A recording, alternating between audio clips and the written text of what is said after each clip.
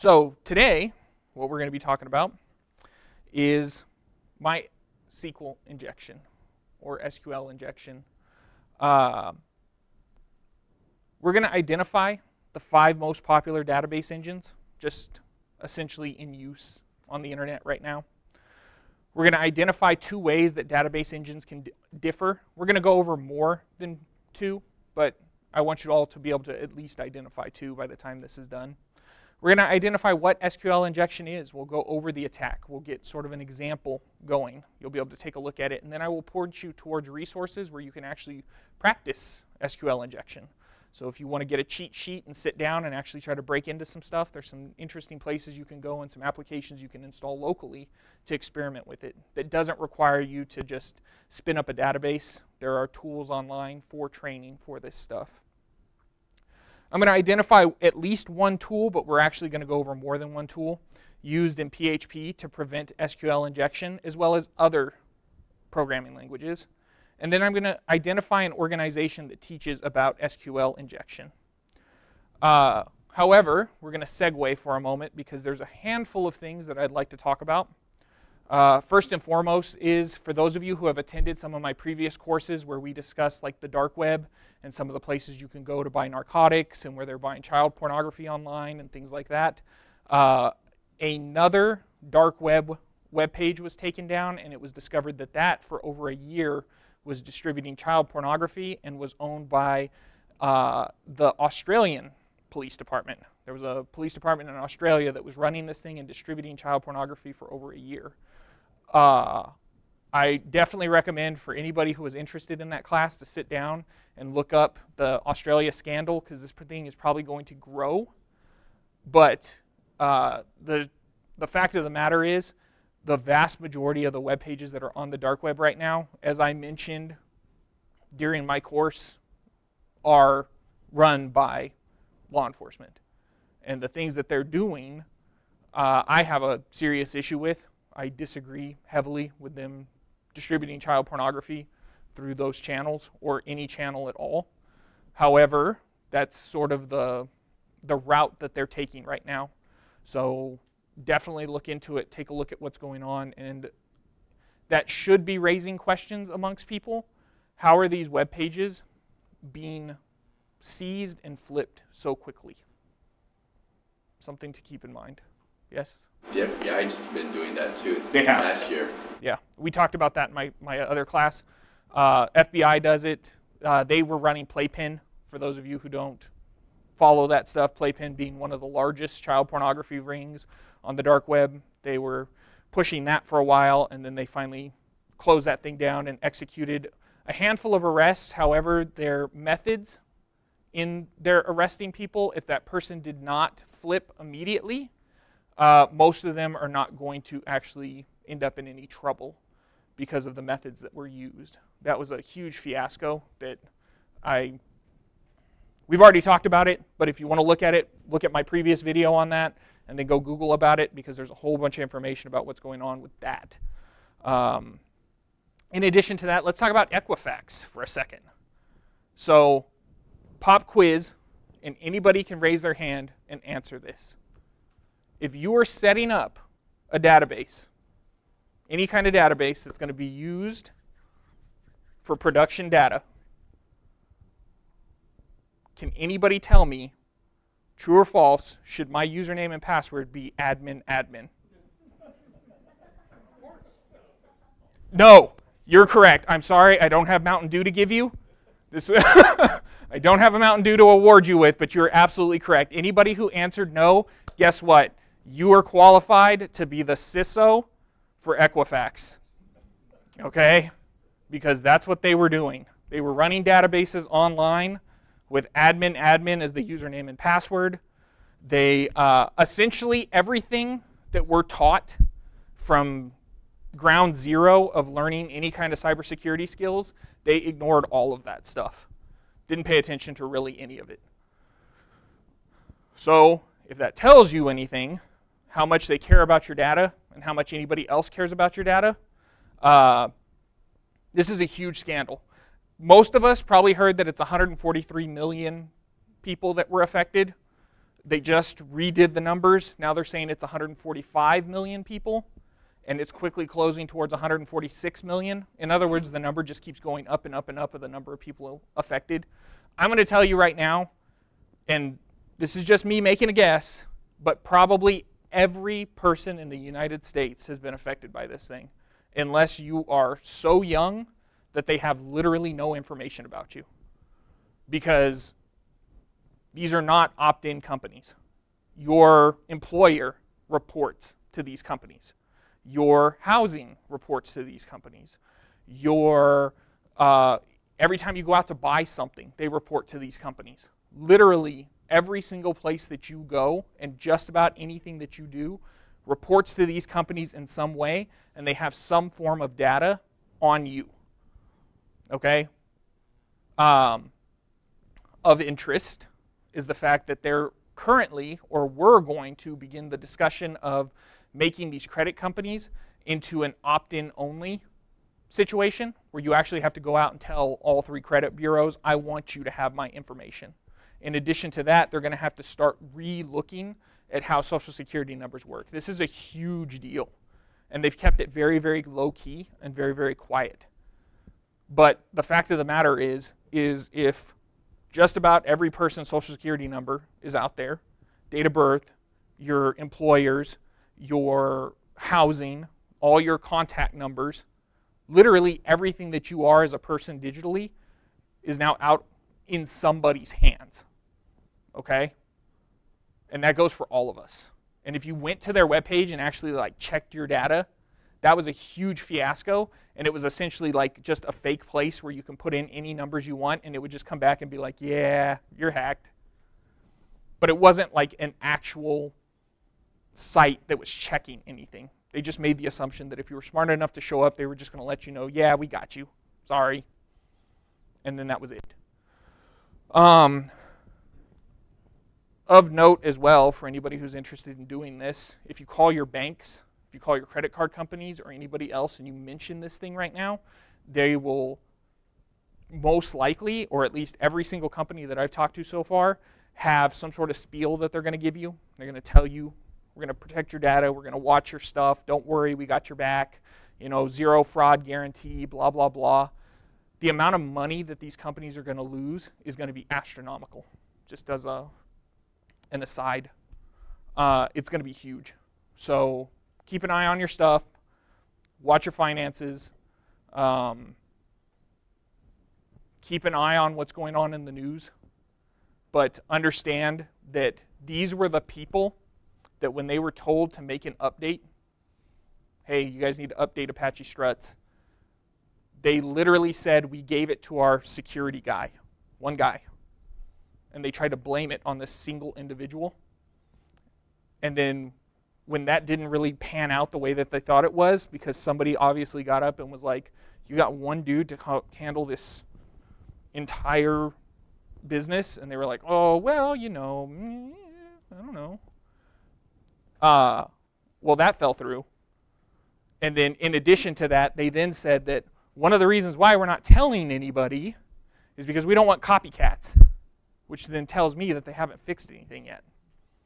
So they didn't want anybody to know because they hadn't fixed it, and they didn't want more people showing up and getting the data. So keep that in mind. That's where things are going. So many modern breaches involve databases. Go figure, right? What do people want? They want your data. They want whatever information is within those databases. Oh, and as an aside, just one more thing. If you didn't know that the vast majority of Social Security numbers are actually built on an algorithm. So if I know where you were born and I know your date of birth, I can actually run the numbers and create a list of numbers where potentially your Social Security number is within that list. So with enough information about you, and this goes back to my class on metadata, with enough information about you, and then a Social Security number that I have, I can essentially verify that it's real without having to go to somebody else. So keep that in mind as well.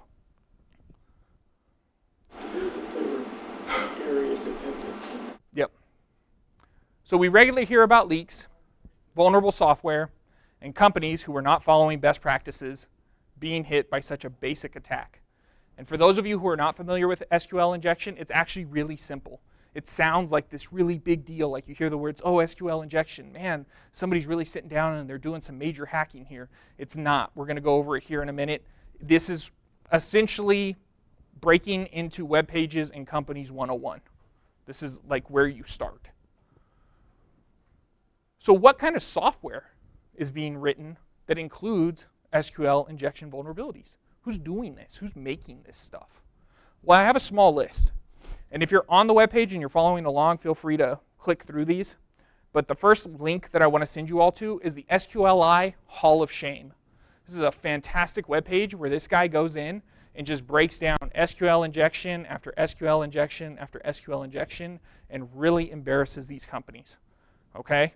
It is a fantastic list broken down by dates that you can follow along and see all of these people who have been hit by this. But let's start with the big one. Who has essentially the lion's share of the web? Anybody know? Porn. WordPress, not porn. But good guess. I like it. No, WordPress. WordPress powers a lot of the internet. A lot of web pages are powered by WordPress, okay? Well, guess what? Essentially, as should be in open source software, anybody can write software for WordPress. You can create plugins, you can make themes, you can do all of this stuff. And many of these plugins and themes become extremely popular. They get distributed all over the place. So our first Hall of Famer here is a popular WordPress plugin specifically for showing like stats. And it was installed on over 300,000 sites. And it was vulnerable to an SQL injection, a simple one. All you needed was access to the back end in the form of like a user account on the site, which for many WordPress sites, giving people a user account of some sort is very popular. And they have plugins for streamlining that. But, so they have stats right here, actually. Top 10 million web pages, okay, use WordPress. Here's our next one. Illinois and their voter data registration. So they had a database with all their voter information inside of it. Arizona got hit as well. So if you want to look up the Arizona breach, this is a place where voter data got popped. Illinois got popped. And it's interesting because has anybody taken the time to read any of the emails that have been leaked, like through WikiLeaks? Have anybody actually sat down and started reading these emails, or do you guys just like osmosis through the web? Osmosis? Okay. If you were to sit down and read some of those, like the CIA leaks or the NSA leaks, where you actually read some of the code that they write, every single professional hacking group that is like upper echelon level, they write their code to make it look like somebody else did it. Okay? You don't break into a web page and then show everybody what country you're from, because you're already providing metadata that lets them know where to narrow down their attack. If you get up and say, hey everybody, I am 100%, I don't know, Honduran, and I'm a Honduran hacker, and all my tools are in Honduran language, and when I break in, I leave messages about Honduras, and I do all of this stuff. Well, guess what? Eventually, somebody's going to go and contact Honduran authorities and say, hey, we need logs, we need to work with you. Hey, here's some IP addresses. These are trace elements that we have available to us. We want to track this guy down. So when you look at like the NSA code, everything there is written in a specific way where they can actually go in and say, I want this to look Russian, or I want this to look Chinese, or I want it to look like anything. So when somebody gets up and tells me, well, Illinois got broken into and for sure it was the Russians, and we know it because the code said, like, I love Putin right at the top, like it was in all the comments.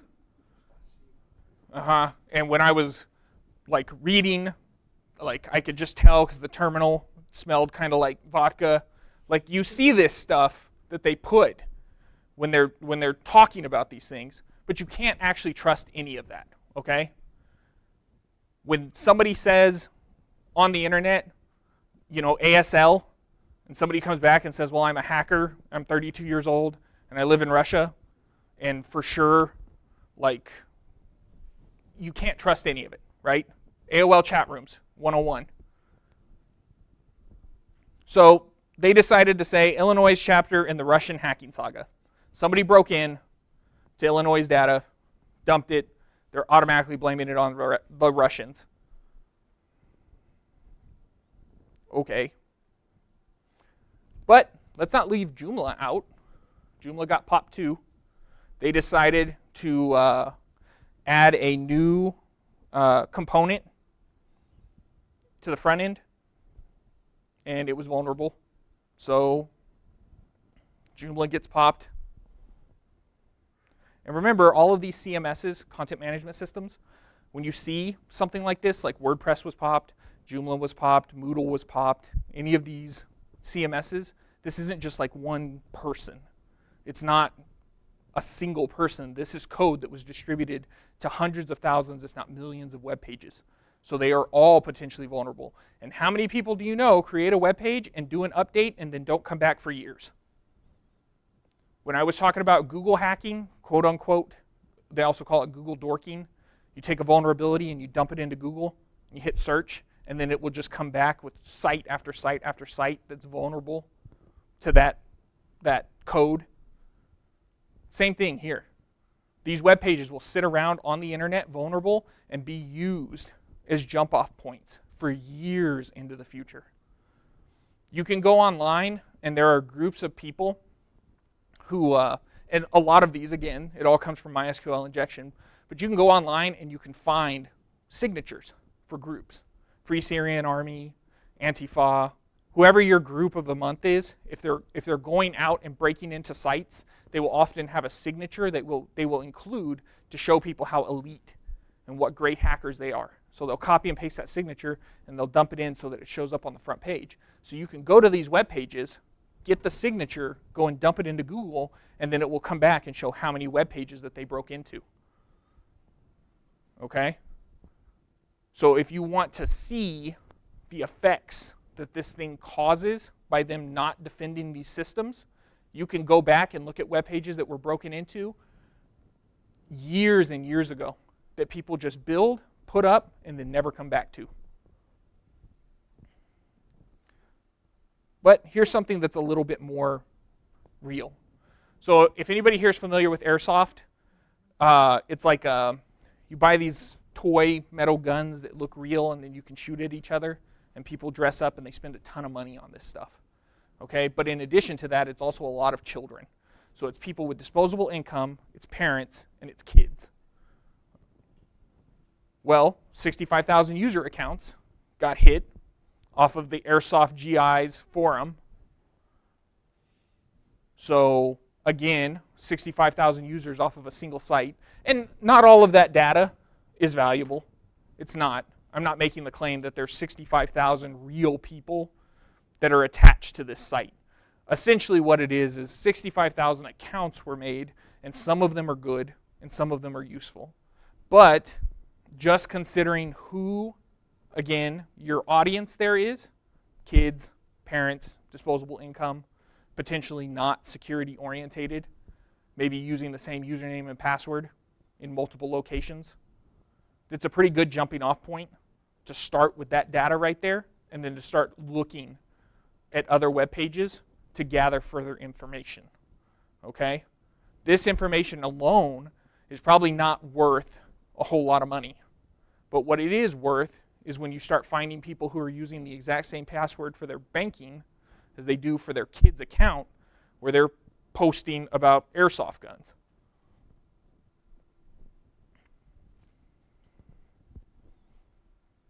And of course, user IDs, usernames, email accounts, IP addresses, passwords hashed.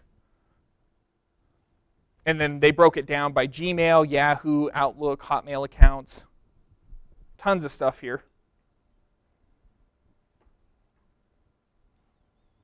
But it's not just little people, okay?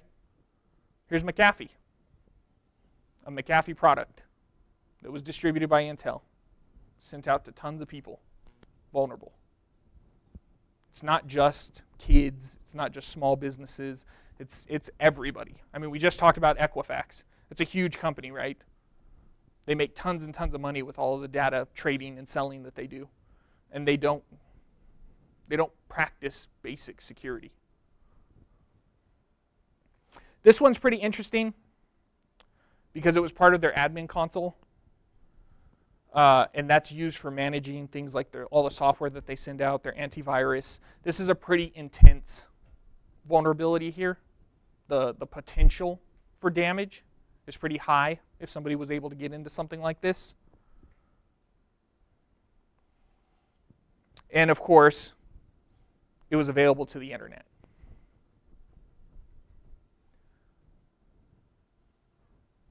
One more comment. When you are setting up a server, particularly a database server or access to the database, limit as much as possible what is available to the internet. Okay? I'm not exactly sure how McAfee designed this thing. However, your company should not be facing administration tools for your internal network and your systems out to the internet. At the very bare minimum, you should have something in between you and the raw internet. Whether it be a VPN, something. I mean, just pick your favorite and run with it. But posting all of this stuff directly towards the internet, I have a huge problem with that. But the ride doesn't stop, okay? How about US election data? So we have a major, contentious, very important election. It's a big deal. And what do we immediately start finding out? That essentially every state in the union, plus the US Election Commission, have all been hit.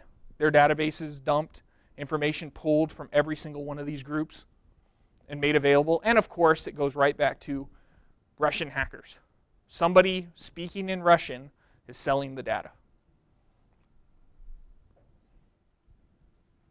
So on my personal computer, both at home, plus my work computer, plus several other places, my computer can type in Japanese. That doesn't mean that I'm a Japanese hacker. It just so happens that occasionally I use Yahoo Japan to make purchases, and I have to be able to make Japanese characters, okay? So just because somebody's typing in Russian does not automatically make them Russian. And being smart enough to go to a Russian webpage to sell information, because who would be interested in US election data? Obviously foreign governments. Again, doesn't automatically make you Russian. I actually know a guy who speaks Russian. And he's just a dude, I think, out of like Kentucky or something. But he's very fluent in Russian. But it doesn't make him a Russian hacker.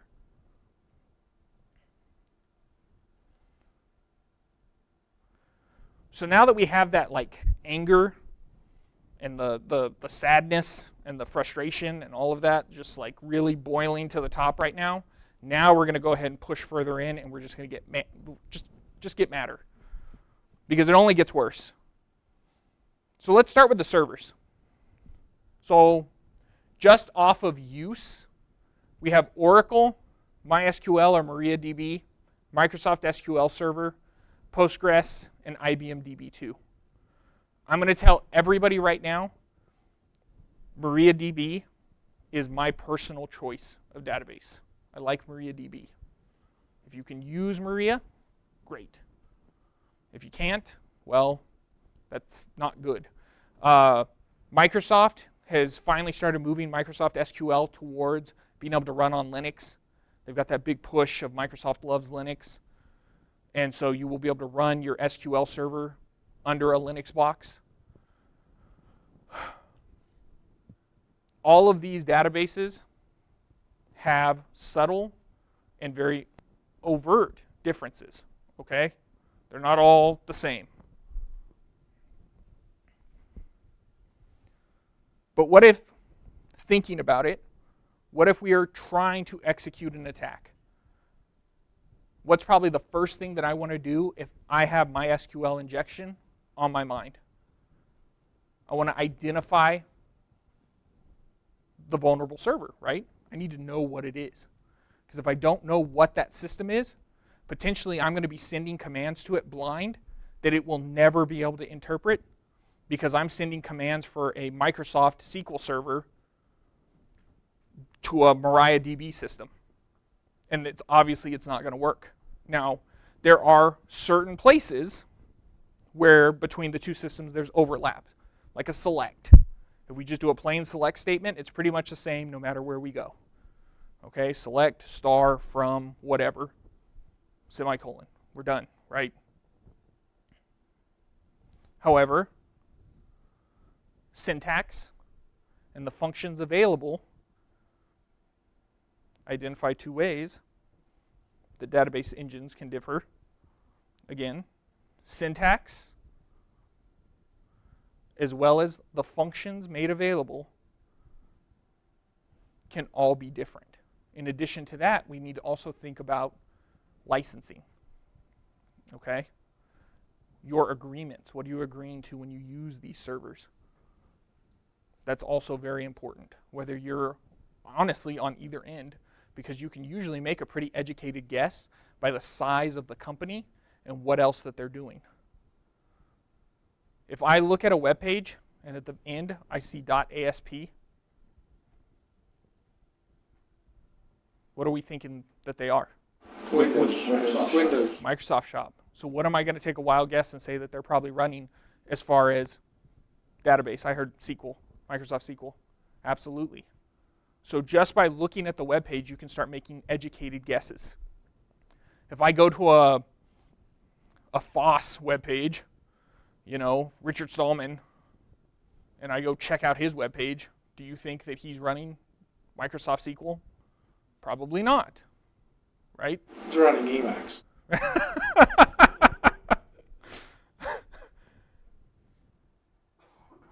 So when you sit down to actually begin just the very bare minimum of reconnaissance on the system, it starts with being able to identify who they are and what they're probably using. And it's entirely possible to run WordPress on a Microsoft SQL server. It's possible to be running Joomla. I mean, people mix and match systems all the time. You see it all over the internet. Somebody's familiar with one set of tools and another set of tools, and they just force them together. But in general, what's the bad guy doing? He's looking for low-hanging fruit, right? You want fast. I need data. I need a way to make a profit. I need to do it as quickly as possible with the least amount of risk to me. And the more time that I spend fiddling around with your system trying to figure it out or to get into it, what am I doing? I'm leaving more and more information in logs. I'm leaving more and more information available for somebody to be able to figure out either A, that I'm there and I'm screwing around where I shouldn't be screwing around, or B, who I am. Hey, this person's in the system. Hey, this person's doing X, Y, and Z. Hey, let's leave them a way in. I think in one of my previous classes I talked about setting up honeypots and building a system specifically to get somebody to come in and screw around in the system so you can see what they're doing and where they're going, what kind of stuff that they're trying to run. You can do the same thing with a database. They have honeypots for databases. You have all kinds of different ways of getting somebody to come into the system so you can monitor and see what they're doing. But we're talking about these attacks, and we're talking about these systems, and we're talking about all of this information here. But the real question is what's the actual risk? So I set up a web page, and I set up a database, and I have some, you know, SQL statements that are being run. What am I actually putting at risk? Well, number one is destruction of data. What do people love to do? Drop tables. It's the very first thing that a lot of people are going to try to do, particularly if that individual is motivated not by profit, but instead motivated by either ideology or by the sheer fun of it. So if there's somebody who's trying to make an attack on a web page and they just want to like, oh, I got to show my friends that I was able to get into this web page and knock it off the internet. What's the first thing they're going to do? Well, they'll try to drop tables, they'll try to spill information to the internet and then delete it all. Whatever that they can do to cause a scene. And for the vast majority of people, up until probably, I don't know, 3 to 4 years ago, I would say that was the threat that you were going to see. Somebody wanted to get in there and change everybody's name with Free Syrian Army. Somebody wanted to say, we are anonymous, we're Legion, you know, expect us. They wanted something on that web page to show people how hardcore they were. But we're very quickly moving away from that. And we're moving towards this era of profit, of getting into a system and gaining access because we want to be able to make money off of that system. And they're much less likely today to just drop all tables, because what's the first thing that's going to happen is somebody's going to pick up the phone and say, hey, the system's saying no rows. What does that mean? Right. What's the next one? Breach of privacy. Hey, Equifax, they should have took this class. We could have talked about privacy. People want access to your social. They want access to your address. They want access to all of your shopping information. What does Google do? They follow you around the internet. They sniff your heels everywhere you go. Every single one of these companies is interested in you. They're interested in your shopping habits. They're interested in literally everything that makes you as a person. And we've talked about some of the separation between your metadata and who you are as a person. If I have just enough metadata, I can break it down well enough that I can pretty much identify you for you. And I can definitely do it well enough that it would hold up in court. If I had to get up and I had enough metadata about you, I can pretty much show a jury who you are. And the way I want you to think about it is, so let's pretend everybody in here owns a car. Okay, so I know everybody owns a car. So that gives me every person in here. But how about a red car? Well, that's going to very quickly shut the room down to a handful of people. And then if I know for a fact that those individuals, after they break into a web page, went out and bought seats for a 1997 red Corvette, and then I find out that there's one person in here with a 1997 red Corvette, I don't need to know who you are. I needed the metadata to be able to build a picture so that I can go to a jury and say, this individual right here owns a red Corvette. It's a 1997. They bought new seats. Here's a picture of the inside of the car. They bought these Sparco seats. Check it out.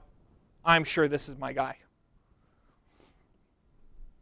And you can get up in front of a jury, and you can put all of that information together, and you can get somebody to say, yep, that's the person. And that's all it takes. Someone bought, you know, a red Sparkles, okay? And then, I mean, how do you show that the person that did that is this person instead of that person? Oftentimes it goes back to, are they, so actually, you know what, I'm going to give you a real example. I'll break it down by a real example. They had an individual who was on the news recently who was arrested for stalking young ladies on the internet. He was doing cyber stalking, okay? This guy religiously used Tor VPNs to hide his tracks, all right? So since he was using Tor and he was using VPNs, they weren't exactly sure who the guy was. However, he had communicated with these young ladies and given them enough information that they had a suspect. But they still didn't have enough data to go out and say, okay, yeah, this is the guy.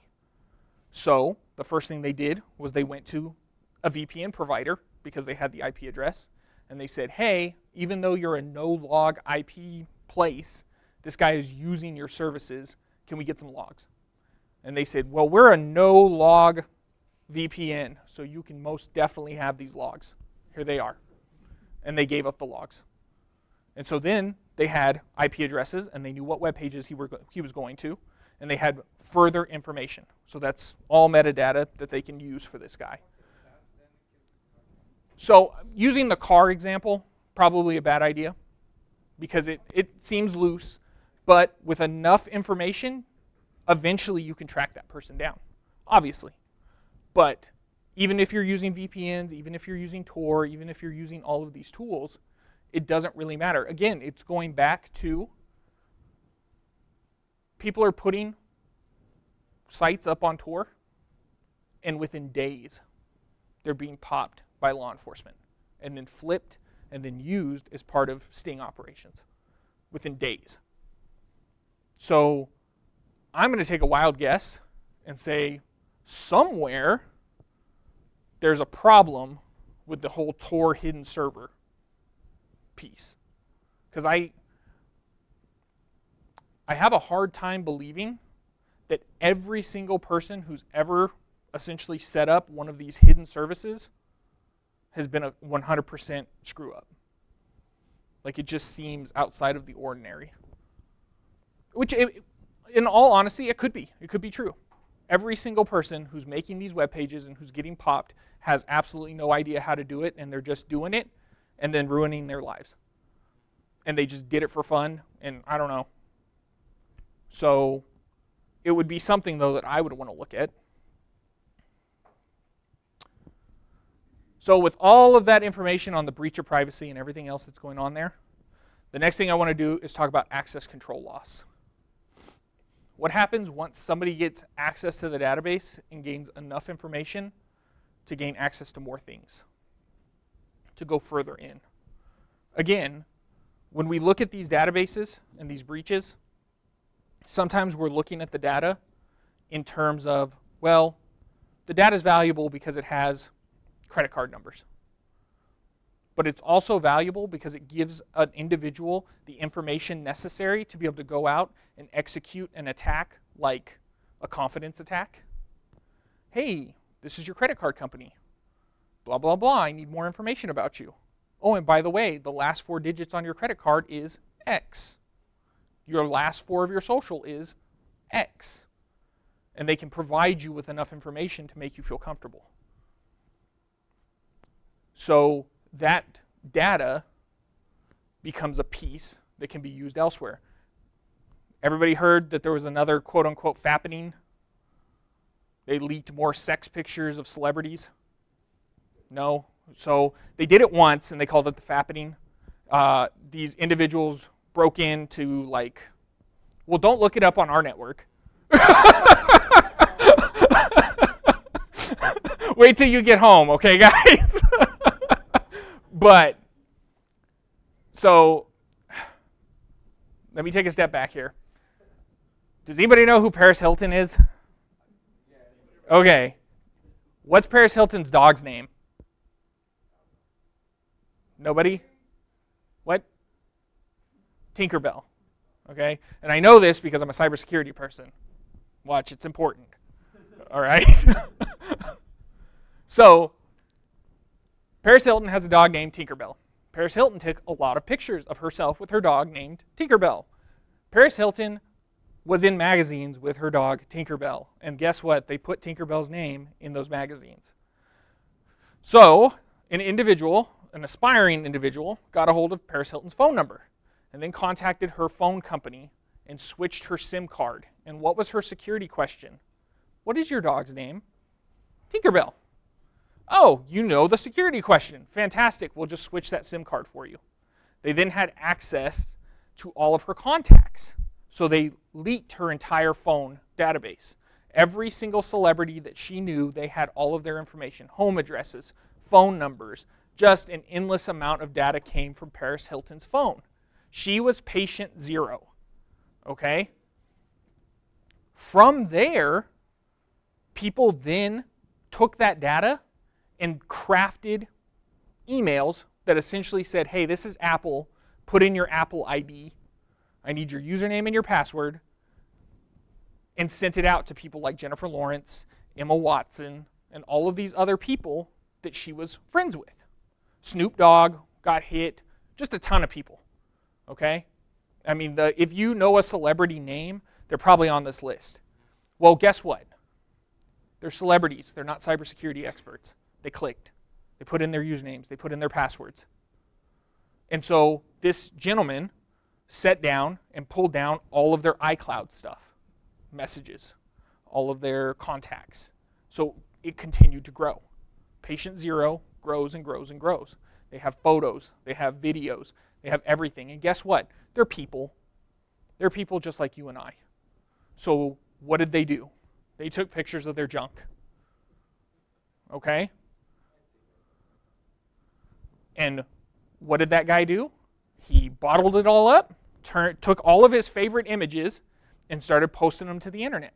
And then he distributed a large, what amounted to a huge binary, to some other people and was like, hey, get all this shit posted, guys. Like, we got to get this out on the internet before they shut us down. He's going to prison, and the other two guys that helped him are also going to prison. Okay? They didn't get away with it. However, that's why now when you go to Google and you type in the fappening, you can find all of these images of all of these celebrities nude. Because it all started with Paris Hilton's phone being dumped many, many years ago, and that guy went to jail, but he distributed that database of information. And guess what? It's metadata. And it's enough information out there for you to be able to identify these people and then to provide them with something that looks real or legitimate enough that you can then get more information. And it's a famous example of exactly what we want to avoid here, okay? Because what happened to them could happen to any of us. Absolutely any person in this room could potentially have a situation where they have stuff on their phone that's private to them and important, but can be pulled by somebody who's doing exactly what they're doing, okay? So access control loss. You could lose access to your server. You can lose access to your database. You can lose access to your phone. You can lose access to pretty much anything that you have that you care about once somebody gains access to the database. But what about avoiding it? Okay, so we have all these problems, and we have these issues, and we have all of this stuff that could potentially happen to you. But how do we stop it? Where does it begin? So, not last month, but the month before that, I did a little course, and it was called Introduction to Defensive Programming. How many people do you think showed up? Like 6 people? Yes. Those of us who work at the Chandler Police Department actually showed up for that because I had to teach it. But there was like 6 people who showed up to this thing, okay? And it sounds boring, right? Introduction to Defensive Programming, that sucks. Where's all the VPNs and the high-speed hacking and like the dudes who are breaking into voting machines and stuff? Like, that's cool. That's high speed. That's fast. Defensive programming, that sucks. Who wants to actually type like make and install and config and stuff? Well, guess what? It goes back to that. For you to stop my SQL injection, the only way to stop it is for you to stop it at the programming level. That's it. You as a software developer, you as a programmer, you as a DevOps guy, you as whatever it is that your job is, you need to be one of the voices of reason that stands up and looks at the code or looks at the system and says, this sucks, we need to fix this. This is bad. We have a problem. And of course, for some of us at our job, sometimes it is about keep your head down, don't say anything, and just ignore it until it goes away. For some people, they live and work in an environment like that. But if you don't, maybe it's time to step up and try to do something about these issues. So we're going to start with the programming level. And then we're going to also go over some of the DevOps stuff here in a second. We have frameworks. Anybody in here like a PHP developer, Ruby developer, Python, anything like that? Anybody? Yes? Okay, me? Okay. If nobody wants to raise their hand because you're in a police department, that's fine. Whatever. I'm just going to pretend like some of you are, okay? Thank you. I got some extra hands. If you are a developer and a programmer and you're working with this stuff, you have access to things like ORMs. You have database objects that you can work with. There are tons and tons of places, and maybe you've heard a term called a parameterized query. And if you haven't heard of that term, then it's time to like relook at every single project you've ever done. Because most of these frameworks now, they provide some sort of baked-in tool to prevent MySQL injection. Even WordPress does. Okay? Believe it or not, even for as many issues as WordPress has, they have tools baked into their code that allow you to protect against MySQLi. It's there. Laravel, it's there. Falcon, it's there.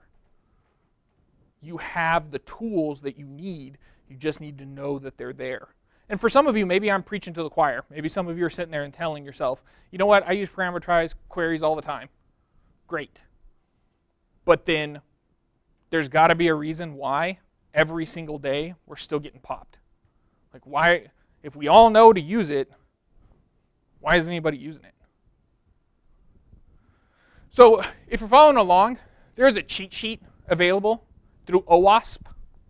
And OWASP is the Open Web Application Security Project. And I'm going to jump up here real quick and say number 5 is identify an organization that teaches about SQL injection. So OWASP is a pretty neat group. And we actually have an OWASP group here in Phoenix that you can go hang out with these guys. Okay? So they exist. They're here local. I think they're about 45 minutes from here, though. Like if you're here, you would have to head up north 45 minutes to get to them. So for some of us who live southernly, that's kind of rough. But they are out there, and they do have cybersecurity-related classes and information that's provided and things like that, specifically for people who are dealing with web applications, okay?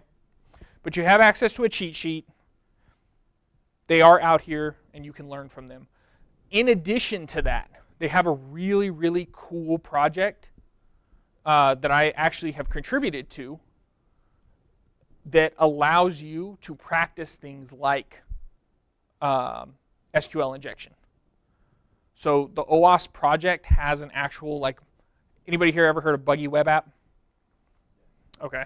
So similar to Buggy Web App, OWASP has their own version of Buggy Web App. And what it does is it runs Apache Tomcat, like in Java, and it makes a little web server on your local machine, and then it gives you exercises. So you can sit there and you can learn about MySQL, or you can learn about just a ton of different stuff, okay? And in addition to that, they made changes to allow you to be able to run that thing on separate IP addresses as well as separate ports, and that was where I came in to make that happen. So toot toot, that's my horn. But that's a great place to start. I actually have all of my students at Mesa install that thing and start using it. And during my Linux security course, I start them on going through that thing from beginning to end. It's a fantastic tool for teaching all of the different, very basic levels of cybersecurity and different attacks and techniques that are used. They get you involved in using like a proxy. So you can have like Charles, you can have Burp Suite. There's like different proxies. OWASP, of course, they have their own proxy for being able to deal with that stuff. So you can start with that as a project, install all of the tools, and then break it down so that you can learn each aspect. It's a great way to get started. But let's move back to parameterized queries. Okay? Prepared statements. These are really important terms. If you're dealing with databases, you need to understand that you want to use prepared statements and you want parameterized queries. Those are the words that you're looking for. So if you are going to work on a project like Ruby or Python, C++, whatever, you're going to want to type into Stack Overflow or whatever, MySQL, prepared statement, space, Ruby. And that's where you'll get started. So what is actually happening during a MySQL injection attack? Let's get started with this. Let's say that we have, for whatever reason, a select button, like a drop-down list of users on a web page. And you can pick that user and then hit submit. And you have that list of users, and what it does is it creates an SQL query that says select everything from table of users where ID equals, let's say, Aaron. My ID is Aaron, just for sake of keeping everything straight here. So what's going to happen? It's going to go to the database. It's going to use my ID name of Aaron, and it's going to select everything in my row and then return it for whatever work that it needs to do. Well, if I were to go in there and use something like Charles, and I were to run that SQL query and to send that post request, but instead of sending a user ID of Aaron, let's say that I change it to Aaron, semicolon, semicolon, semicolon, or 1 equals 1, semicolon, and hit enter. Well, guess what? Now the system is going to look for user ID of Aaron or anywhere where 1 equals 1, which is true in an SQL server, okay? So anywhere that it's true. So what we just told that system to do is to go in and grab every single user from the user table and dump it to wherever it's going to go, okay? So if you're not handling that information correctly, guess where it actually goes? Yep, goes straight to the page. And the person pulls it down, which obviously that's a bad idea, right? So what are people doing? They're going to web pages, and they're surfing around, and they're looking specifically for variables that they can change or manipulate and then submit in an attempt to make the database do something that it's not supposed to do. You want to give it either 1 equals 1, or you want to make any kind of other change to that information in order to get it to spit things out. Have you all ever seen a web page that uses jQuery to stop you from putting weird stuff in the inputs? Like you go to a phone number and you start to type in like letters and it just won't go in. And what they're using is JavaScript and most likely jQuery. And they're just keeping you from doing things, okay? But it's all on the front end. You can turn all that off. And then at that point, you can start putting stuff directly into the boxes. But again, that's why you move to using something like Charles or something similar. And the reason why you do that is because it's much faster. And remember, when you're first learning, and especially if you start using some of this OWASP stuff, a lot of it's going to consist of you putting things in by hand inside of a little input box and then hitting submit just to see what happens. That's the baby steps. But eventually, it becomes an automated process where you start employing software specifically designed to start experimenting individually with each one of the variables that are available and continuously inputting different information in attempts to get something different. And it's all automated for you. Okay?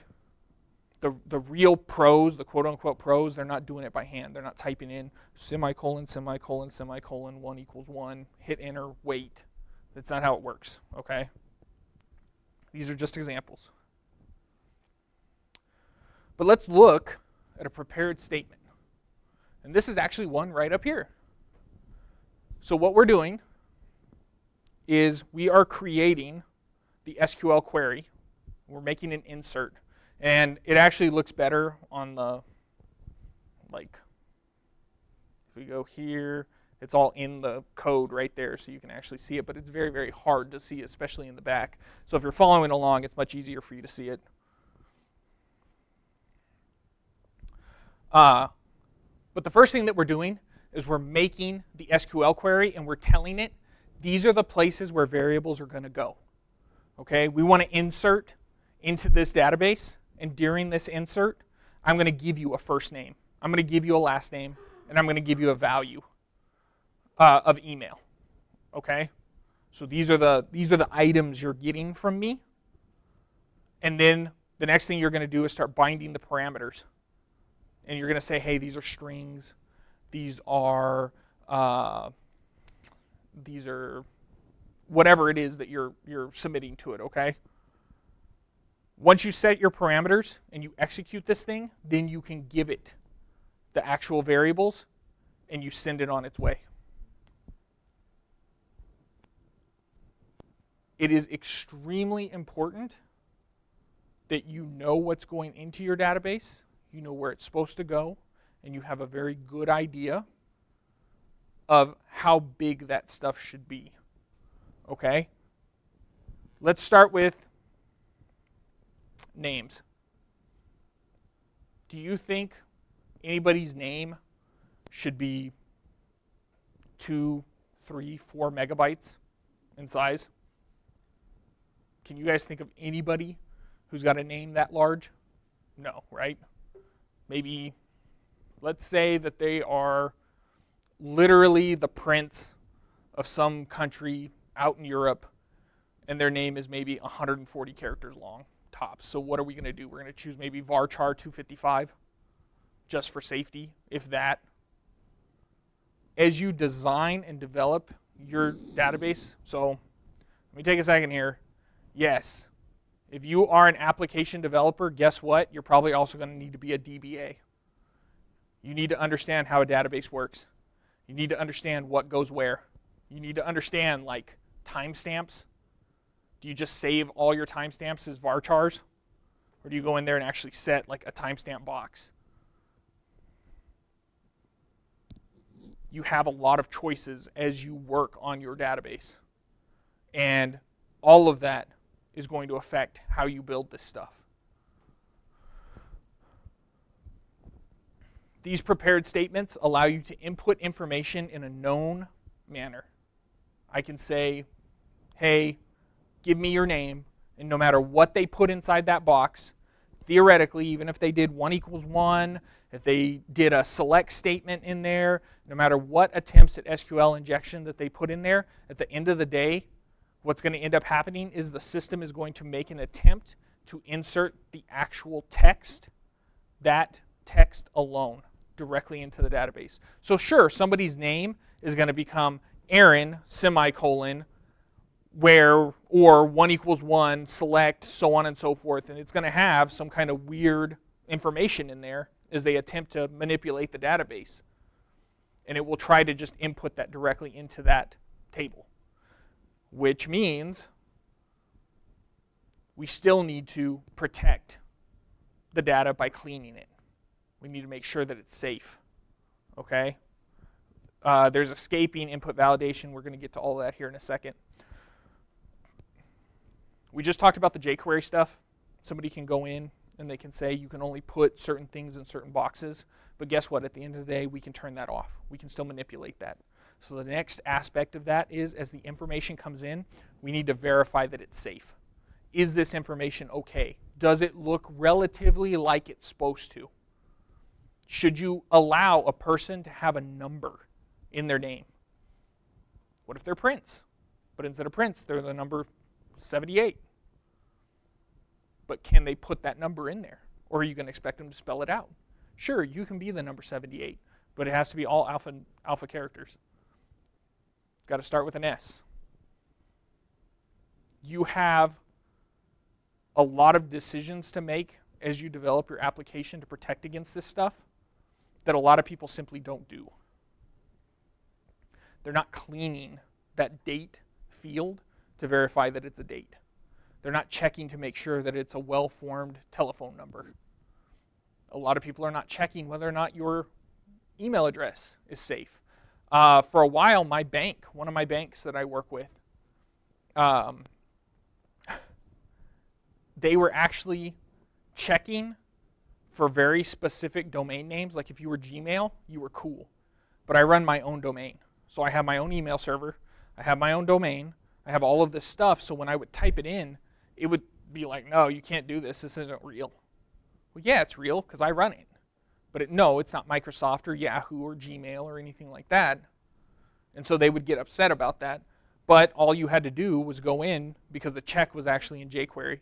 So I would right-click, and then I would take a look at inspect code, and it would come up, and then I could actually remove all of the stuff and then hit submit. Essentially, I was doing an SQL injection into my bank to get past like the thing that prevented me from using that email address. You're white hatting it. Yeah.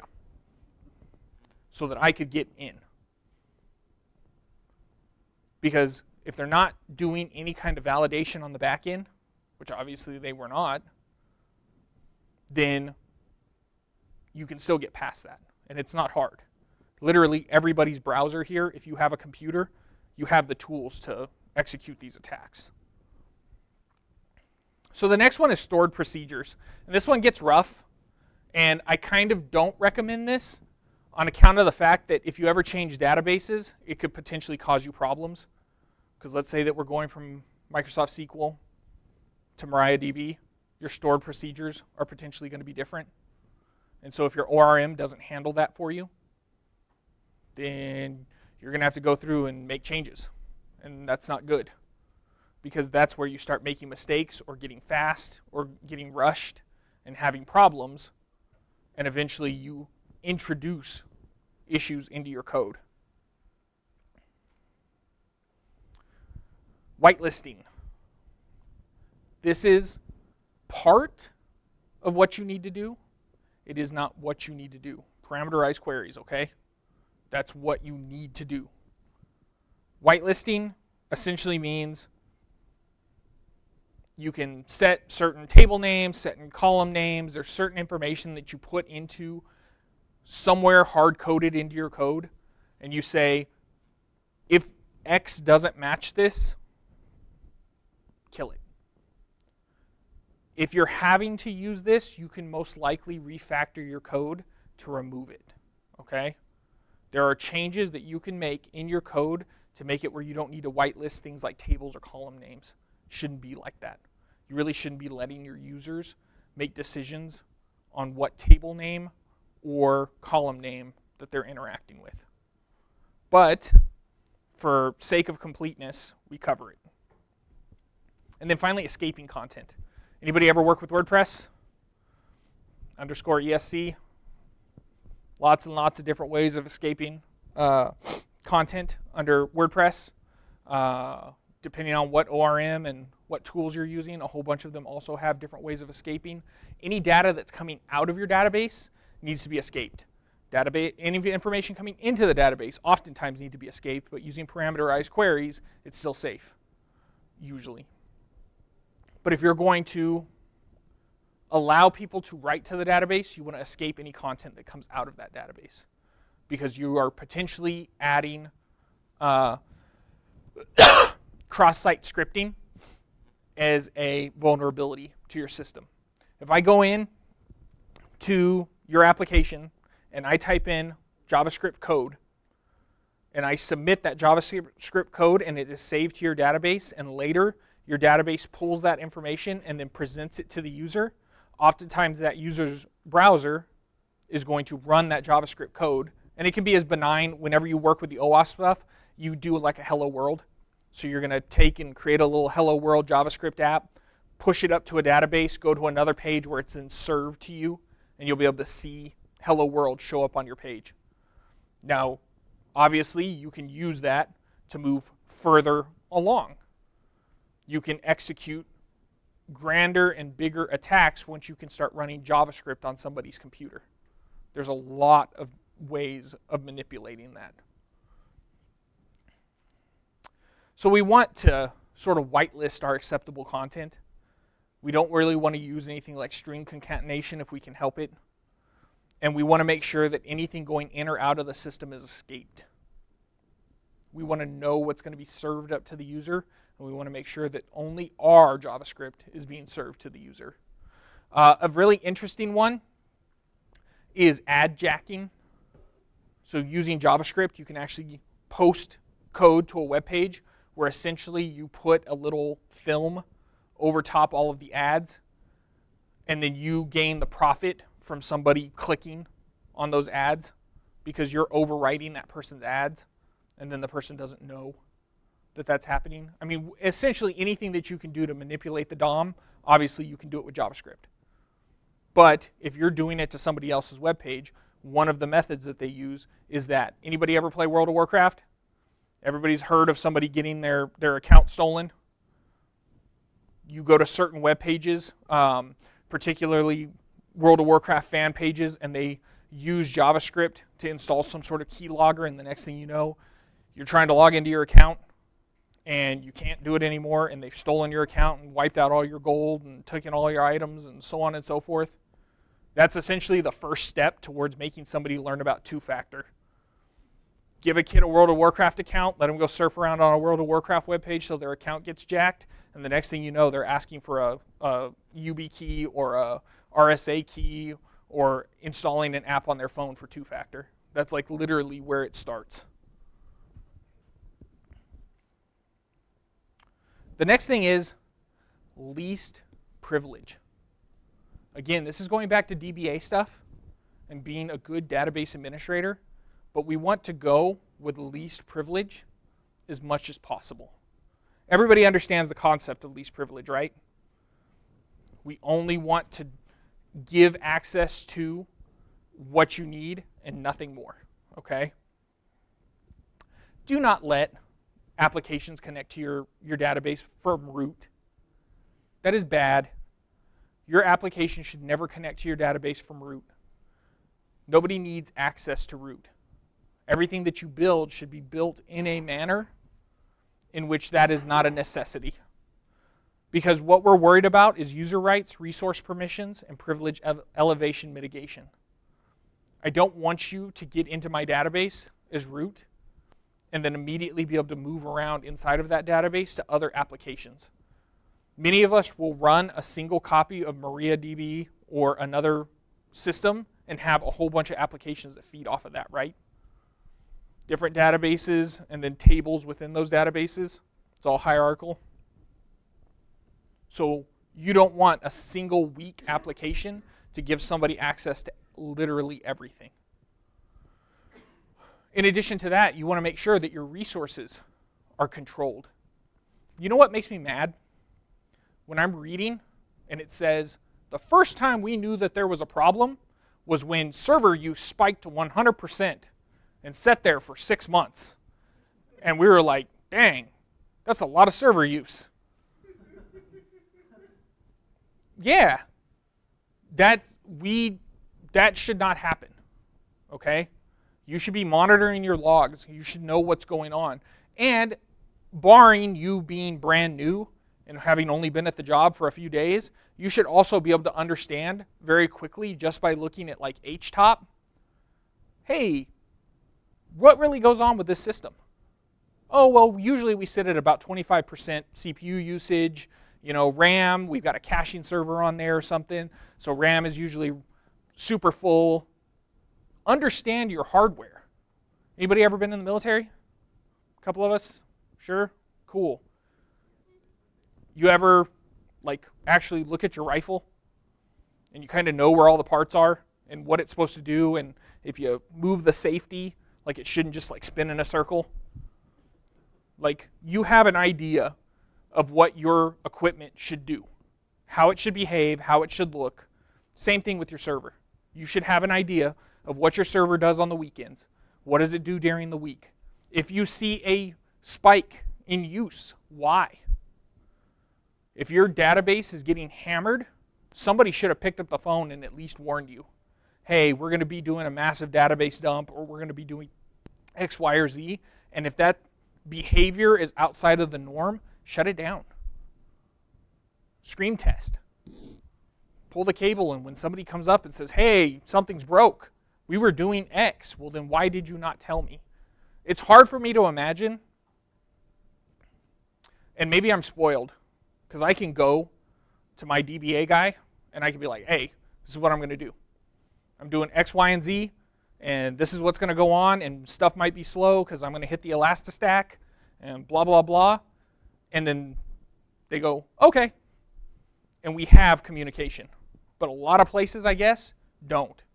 Because it's shocking to me that somebody wouldn't find out that there's a problem or wouldn't even know what's going on with their hardware until it's been sitting at 100% CPU usage for hours, days, weeks, or months.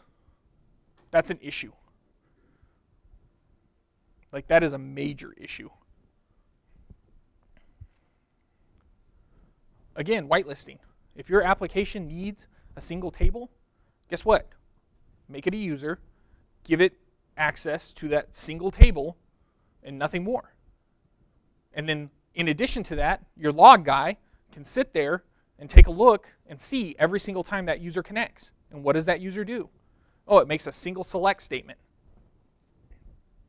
And then if you look and you see that that user is trying to do a bunch of weird stuff, hey, we got a problem.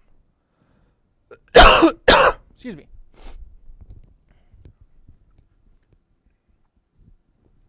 Do not let your systems become a vector for intrusion to other systems. It's the bare minimum. Just don't let it happen. Pay attention to what's going on with the computer. Let's talk about code review for a second. So going back to the programmer aspect. Review your code. Have somebody else look at the code. Have your dog look at the code. I don't care. But more than one set of eyes, if at all possible. Somebody needs to be able to check. In addition to that, you can do peer review. There's automated or tool-assisted reviews. There's pair programming. You can hang out with your friend, drink Kool-Aid, work at the same keyboard, whatever. It doesn't matter. But somebody else needs to look at whatever it is that you're doing. More eyes on code. Yes, for anybody who works in management, the first thing that's going to come to mind is these options increase time. I'm trading security for time. I can have more security, more eyes on code, more automated tools designed and developed to pay attention to what's going on, or I can go super, super fast and push stuff out the door and we can look like Equifax. Like that's the sliding bar between the two pieces, okay? But, especially if you're a developer and you need to be able to go back and you need to be able to justify this with business parents, you know, hey, I want to add automated testing to my code deployment. I'm going to do continuous integration, but in addition to continuous integration, I want to run these two tool sets. So I'm going to kick this off on the server every single time we push to master. It's going to increase time spent deploying by X amount of time. Well, what's the benefit? Well, the benefit is we're going to reduce the amount of time spent by 12% on trying to fix code after it has already been deployed, because we're looking for specific errors. You give hard numbers, metrics, and then you explain why you're doing it. This is what I'm doing, this is why, here's the hard numbers, and we're trying to make things better. And I can guarantee you anybody who hears that is going to have a hard time arguing.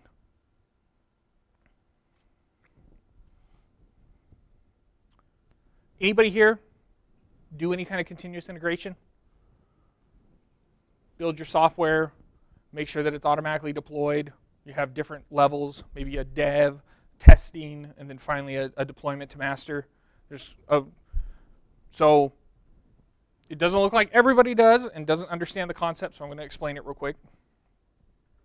So in software development, oftentimes we're using a tool called Git, right? And Git is a version control system, and Git is super cool. And if you don't use Git, please do use Git. Git, you can use it for everything. I use Git for all of my dot files. I use Git for every single project I work on. I write fan fiction, and I use Git. Git can be used everywhere. Like, I don't care what you do. You can use Git. Even if you're an artist, you can use Git. Git supports binaries. So you can push art directly into Git.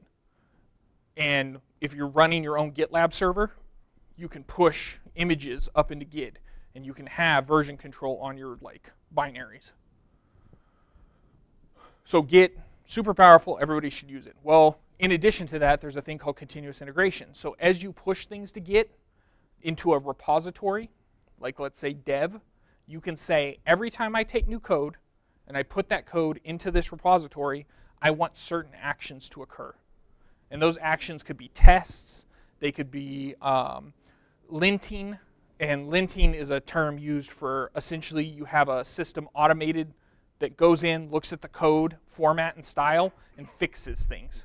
Turns spaces into tabs, tabs into spaces, stuff like that if you need it. What's that? I said you're about to start the war. Oh. Oh, don't get me started on Vim and Emacs, man. Any of these items can also be integrated with your security tools.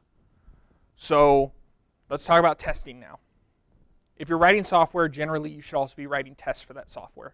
We create a function. That function does one thing and one thing alone, and that function should expect very specific input.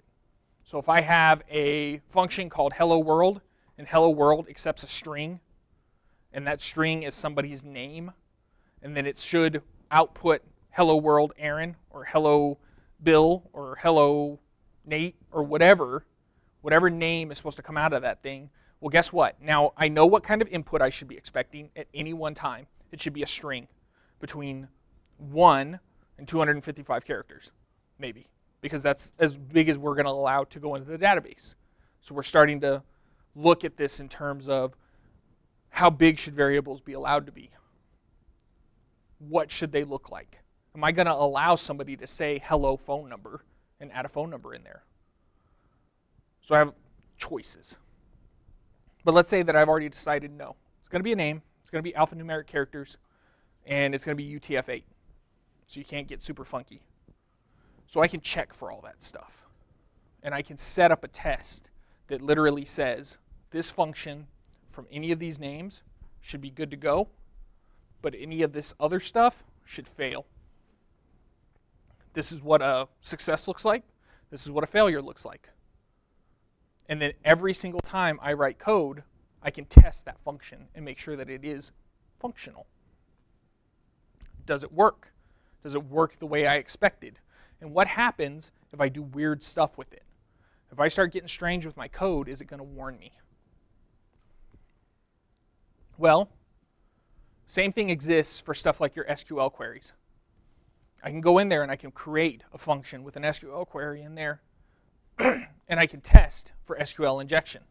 Or I can use automated tools, and I can kick off automated tools as part of the job. So if I push the testing server, I can run something like Nikto, InStealth, Web Inspect, a whole bunch of different stuff. And I actually have a very good link in here that I'm very happy with. And I don't know if anybody noticed, but I try to archive.is all my links so that they live. So no matter how late into the universe you come back to this thing, hopefully it'll still be here. But one of these links will actually take you to a web page that explains in pretty good detail automated security testing. And what we're doing is we're making it a part of the process of software development. And now this is where this super chaps my ass, like a lot. Because when I talk to my students and I teach them stuff that is considered DevOps. I teach them stuff that is considered programming. I teach them a well-rounded understanding of what they're doing. You got to be a DBA. You got to be a security person. You got to be a computer programmer. You got to be literally everything.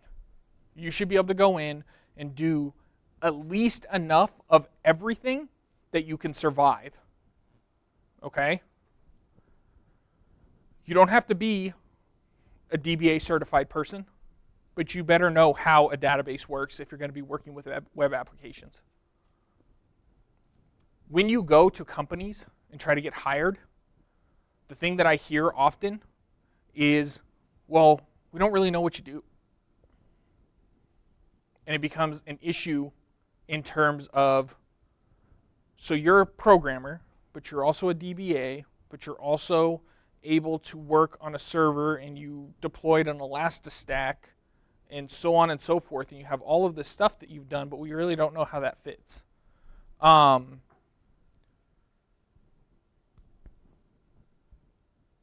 This, as you start getting into this stuff and you start adding your DevOps stuff on top of your programming, on top of everything else, if I could go back in time and talk to all of those students, this is what I would tell them. For every single set of skills that you've built, build a resume specifically for those set of skills. Okay? So for your computer programming stuff, build yourself a computer programming resume. For your server side stuff and your DevOps things, build a DevOps resume. And for each one of those set of skills and tools that you can have some overlap, obviously. If you're a web developer, you need to be able to talk about your LAMP or your LIMP stack. But you need to break it up for each one, and you need to use the appropriate one. One of the things that I teach my students is how to take binaries and back them back out into assembly, and then to go through the assembly to look for like strings and code. And in my mind, when I look at that, that tells me that you understand how binaries work. It tells me that you understand how the code works. It tells me that you can look at a system and you have a pretty good idea of how the stack works, how memory works. It gives me, as a developer, an idea that you can do a whole bunch of stuff. And when I've sat down and talked to hiring managers and explained to them, I'm teaching my students X. And I'm teaching them this because it makes them more well-rounded. They have more skills. I've had more and more of them tell me, I literally have no idea what this stuff is. They wouldn't know what any of this is or how to use it or how it applies to their business. I just want a guy who can run Burp Suite. Like, I want a dude who can sit down and run Burp Suite and nothing else, and I don't care about any of that other stuff. And that's a problem that I'm trying to fix with all these people that I go out and I talk to. As an aside, Saturday I'll be speaking in Phoenix on privacy. What's that? No, I won't be at the code camp, sadly. I'll be at a different thing. For all of this stuff that I teach, like the SQL injection, if you understand SQL injection and you know how this works, that tells me that you have a basic grasp and understanding of how a database works. You know how information is being sent to the database. You know how it's being pulled back from the database. And you understand how databases and how information on a superficial level is stored within that database. Like, I can pretty much guarantee that if you have a grasp of that one concept, I can go over a long list of other concepts that you would be able to deal with comfortably. A lot of people don't understand this. They don't know. They don't know how it works. Nothing. And I'm having to come to grips with that as an educator who's trying to put people into jobs and positions. One of my favorite tools is Nikto. It's pretty neat. It is a web server scanner, and it tries to do a lot of the heavy lifting for you. It tries to figure out what kind of web server they're using, what kind of database they're using. It gives you a whole bunch of information. If you're a DevOps person and you're trying to set up your system to keep people from being able to fingerprint your server, guess what? This is a great thing to put into the continuous integration rotation to make sure that any changes that are being pushed live are not going to start instantly revealing information about your system that you don't want out there. It's one more set of tools in the long list of different tools that you can be deploying that you can add to your rotation of stuff that you use.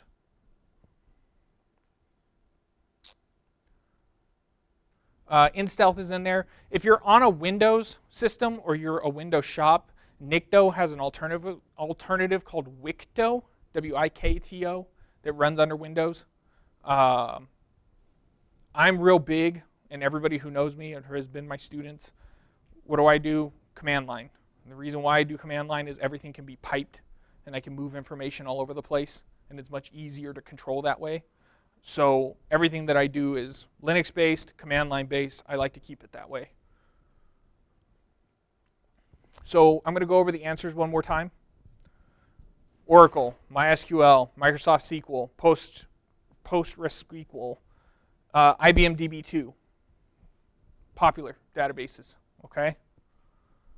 They're generally going to be the ones that you run into on a production server. If you run into a system out there in the wild, this is what's going to show up. Your query syntax and your stored functions or processes and the language choice are two ways they differ. I want to throw a third one out there in that also you're going to run into different agreements, user level agreements. So MySQL and MariaDB, they're supposed to be pretty much the same, right? But where their real big difference is going to be on what you agree to, depending on which one that you're using. SQL injection is the result of running unvalidated SQL queries through an application by the use of exploits or with the help of poorly designed interfaces. Sounds super fancy, but really all it means is somebody put some characters they shouldn't have put into an input and hit submit. That's SQL injection in a nutshell. Somebody had an input, they put some crap in it, and they hit submit. That's all. So when you hear SQL injection out on the news, you see it on TV or anything, I want you to sit down and just really visualize that there was one guy who didn't use a parameterized query somewhere and screwed the whole thing up for everybody. Prepared statements or parameterized queries can help defend against SQL injection. It's your number one tool. When you make your SQL query and you're taking in user input, you need to make sure that you know what you're bringing in, and you need to insert it into the database in a safe and correct manner. And that's it. Literally probably 10 seconds extra for you to look up what you need to be doing, and then eventually you'll do it enough times that it becomes second nature, and as you do your programming, you'll just do it. And then finally, OWASP, the Open Web Application Security Project.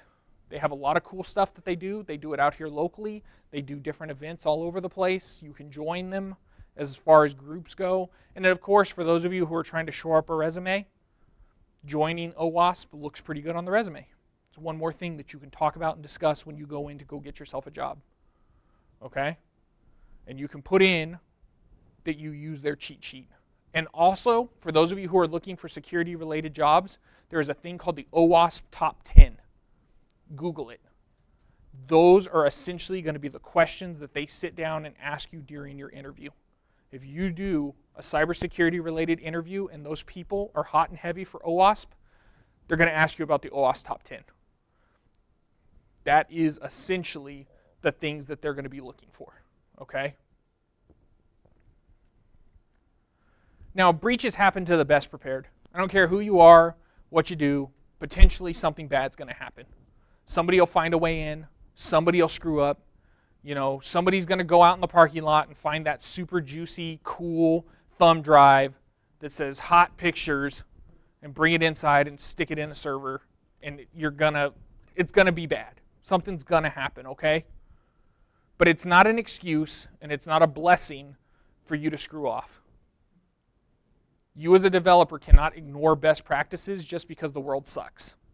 Like, we still have to stand up and be good developers who do things.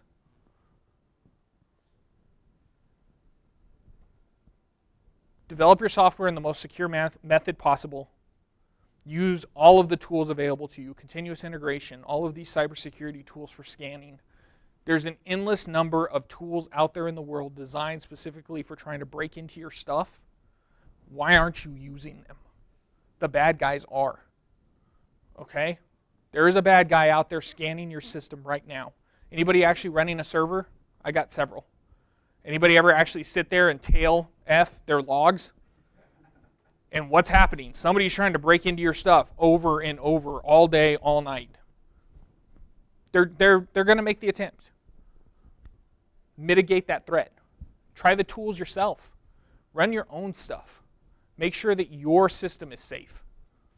Do it on stuff that you own and that you're allowed to do it, okay? Don't go get yourself in trouble.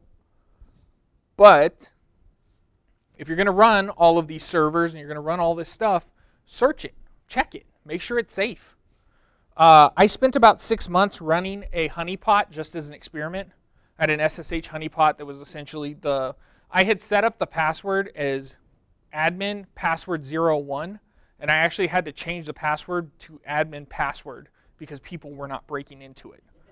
Like I was sitting there and coming back to it over and over and over, hoping somebody had broken into this thing, and I was like, I can't get them to do it. So I finally had to change my username and password to the easiest way of getting in, and then they popped me. And I got to see them come into this honeypot and try to run commands and do stuff, and I would follow along with them. It actually you could sit there and you could connect to the honeypot, and you can watch in real time as they would log in, and they would move CD from directory to directory. They would LS. They would cat things. They were looking around trying to figure out what they were in and what they were doing. Now, the problem with most of these honeypots are that there are fingerprints that a good hacker is going to look for. So if the first thing they do is come in and immediately try to dump all the users, and they start looking at all the users, and they notice that that user list is the same as literally all the other honeypots, well, then they immediately bounce. So you're not going to catch the good guys, like the guys that know what they're doing. Those are not the ones that are going to be inside your honeypot playing around. But you're going to catch the script kiddie bozos who jump in there and start just running stuff, and you can see what they're trying to connect to and what kind of URLs they're trying to hit and what they're trying to download and all that. So there's a ton of different ways that you can set yourself up for success to be able to monitor what's going on out in the world, okay? So what are my final recommendations? If this is the first time coming to this thing, I'm going to give you a surprise. The first one is use Linux. No. Yeah, oh, I know. Wow. I believe that everybody should be using Linux, especially if you're computer literate. If you are computer illiterate, you do not have an excuse for using Windows. Like, we've gotten to the land of Steam. Like, all my visual novel point-and-click games are available on Steam now. Like, all of that stuff is there, okay? Get off Windows, stop using Windows, and move over towards Linux. Like, get on the Linux train. Like, everybody needs to do that. Review your code, and we also need to foster a positive environment for improvement. If the code sucks, tell somebody. Raise your hand and be like, hey, this code, there's problems. Here are the problems. Everybody here can learn some tact. Like, we don't have to hurt feelings, but we should definitely be in there helping each other. I review code at work all the time, and my coworker and I regularly tell each other when stuff is wrong. Okay? Don't take it as a personal affront. Work together to make things better, because remember, you're not doing it for you, you're doing it for your customers. You're doing it for the people who are entrusting you with their information, and you are the gatekeeper for that data. Take care of it, because you don't know when that person is going to be the next Tinkerbell and Paris Hilton, and somebody's going to be posting pictures of their dog on the internet, you know, naked, right? Their naked dog is going to be on the internet, okay? So don't let that happen. Set metrics. Let's perform testing. Set those metrics. I want to reduce calls for service by 12%. The way I'm going to do it is X. I want to reduce the amount of time spent refactoring code by 3 hours a month. How am I going to do it? Well, I could just quit. I could just be like, well, I'm not going to refactor code anymore. There, we met the metric. Or we can actually improve our code base. We need to pay attention to what's going on in the system, and we need to start fixing things, and we need to work together to do it. For those of you who work in software development jobs, going back and telling everybody, hey, wouldn't it be really cool if we could reduce the amount of time spent working on old stuff so we can make new cool stuff by, 50%. Let's make 50% more cool stuff.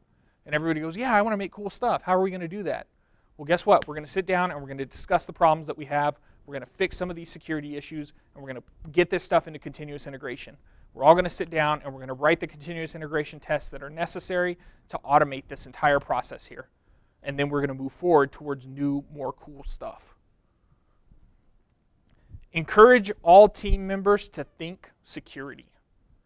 Every single person here is a gatekeeper. You are your own keeper, okay? Your system, that's you. Your server, that's you. Your phone, that's you. Your home, that's you, okay? Do we have a homicide prevention team or a homicide investigation team? Guess what? We have a homicide investigation team. We don't have a homicide prevention team. There's nobody who goes around and goes, hey, we're going to stop that. No. And bop them on the nose. It doesn't happen. Okay? Same thing with your server, your computers, all of your technology, every single thing you have, your Internet of Things, that stupid ball that bounces around and is supposed to have like treats in it to scare the ferrets. That's potentially a way for somebody to get into your house. Okay? That's a jumping off point. So you need to be understanding and looking at that stuff. Anybody here scan their home network? Yeah. Yes? Good.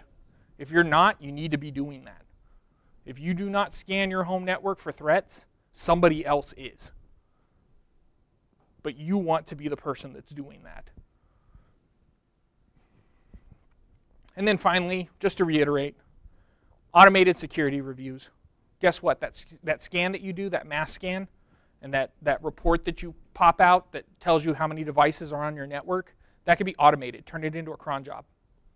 If you can do one thing tonight, turn something that you do by hand into some kind of automated process, cron job, bash script, whatever, build yourself something and make that a part of your daily routine. Anybody here running like Splunk at home? Any kind of log running? Yeah, a few of us. Elastistack, Splunk, any of those things. Guess what? Helps your career, makes you better at those tools. And it's one more thing that you can add to your security repertoire where you're dumping that information somewhere so that you can come back to it later. Treat your home network the same way that you would treat your work network. And treat your work network the same way that you would treat your home network. With care, caution, love, and protect it. Okay? Now, down here at the bottom, we have a little glossary. And I have stuff like SQL, it means structured query language. MariaDB is an open source tool, and it fulfills the same functionality of MySQL. Use Maria. And then CI is continuous integration, if you missed that. So we have about 10, 15 minutes before we close up. This is usually the point where I open up for questions. If anybody wants to ask me anything or if we can discuss anything, I'd be happy to do so. Yes? I think the one thing that can change how developers work in terms of their efficiency and ability to collaborate properly on fixing problems is a change in management mindset. I came out of consulting leadership and I've seen it in a lot of places where developers get penalized for having bugs. A bug is not a defect. It's not like an assembly line. You can't treat code like an assembly line. It is an art. And if you, the minute you change that mindset and start treating people like they're artists and they should collaborate, work together to produce the best product, you'll get a better result. Sure. So just to run off of that, one of my favorite stories about developers is the gentleman who worked at a place where they actually paid by line of code. So for every line of code that you wrote, you got additional money added to your paycheck. So they had applications that were monstrous, you know, tens of thousands of lines long, specifically for the fact that that was how you got paid. So finally, this guy finally just broke down and went in there and reduced this multi-100,000 line application down to something like a handful, maybe 100, 200 lines of code. And the whole point was, if the leadership and the people who are in charge do not treat the job as the way that it should be in terms of, hey, let's make things small, let's make them compact, let's make them intelligent, and everything needs to be done correct. But if you encourage other metrics, people will exploit that. People will make mistakes that they hide. Error logging suddenly disappears when errors become a problem. If you get penalized for every time an error shows up, well, guess what? All those errors are going to start heading to dev null. Because for every single thing that you try to penalize or punish for, there is a workaround to it. You can make errors disappear. You can make code disappear. You can do any of those things. That's true. Yep. So, anything else? You ever read that web app penetrations handbook and notice it's like a big ass book by the dudes that it's the web app penetrations handbook. It's just like for the hacker's handbook, but it goes through and lets you go through everything with OWASP and practice everything and explains like kind of very idiot proof. Okay. It's a pretty good book. No, I haven't read that. So the question was posed whether or not I've read one of the OWASP books. Essentially what I do is I take the actual OWASP equivalent of Buggy web app. I set that up, and then I work people through that from beginning to end. Now, some of them are broken, some of the lessons, on it are broken, and they'll actually say at the top, this lesson does not work. So if you're trying to shore up a resume, if I may recommend, fix it. Find a way to make that thing work as a test or whatever it is, and you can actually follow along. They have essentially a whole bunch of good examples, and then a broken one, and then a whole bunch that are not good. So start fixing them, submitting those into GitHub and getting your GitHub shored up. I have 27 projects I contribute to, and I'm a major contributor, I think, on 3 or 4, including Hub.